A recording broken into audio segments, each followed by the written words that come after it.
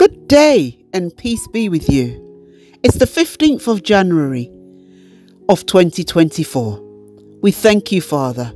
We give you all the glory. We praise your name, O Lord. We thank you, Lord. We thank you, Lord. We're here, dear Lord Father, to listen to your word because you have graced us with another day. It is by your mercy that we are here, dear Lord Father, and we're thanking you. We're letting you know, dear Lord Father, that we recognize that it is by your grace and mercy. We do not take it for granted, dear Lord Father. We're here to listen to your word. We're here, dear Lord Father, to pray as well, to place ourselves into your hands for another day. Dear Lord Father, in the scriptures of James 4:7 and 2 Corinthians 10:5, it tells us in James 4:7 to submit to Jesus, resist the devil, and he will flee from us. And in Corinthians 10:5, we destroy arguments and every lofty opinion raised against the knowledge of God and take every thought captive to obey Christ.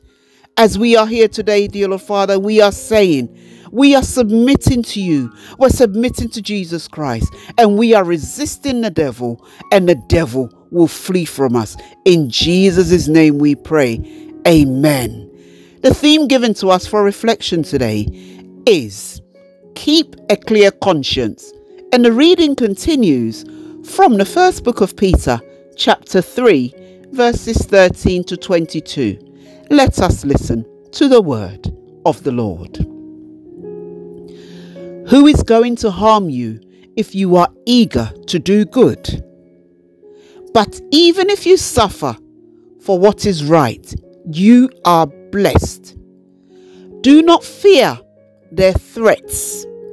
Do not be frightened, but in your hearts revere Christ as God. Always be prepared to give an answer to everyone who asks you to give the reason for the hope that you have. But do this with gentleness and respect, keeping a clear conscience, so that those who speak maliciously against your good behavior in Christ may be ashamed of their slander.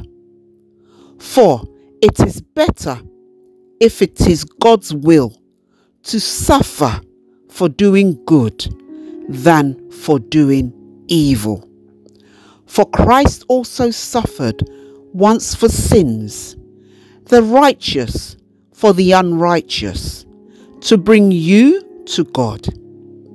He was put to death in the body, but made alive in the spirit.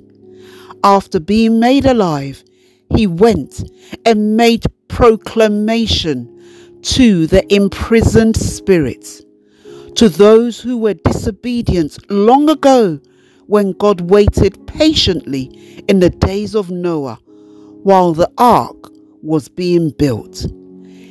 In it, only a few people, 8 in all, were saved through water, and this water symbolizes baptism that now saves you also, not the removal of dirt from the body, but the pledge of a clear conscience toward God.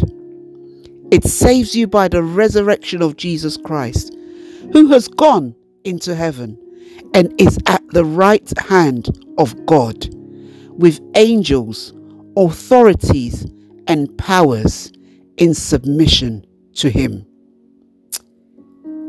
Here ends our reading today. Thanks be to God. Thank you, Lord, for such a powerful word. Let's all have a clear conscience. Share with others. Encourage others. Amen.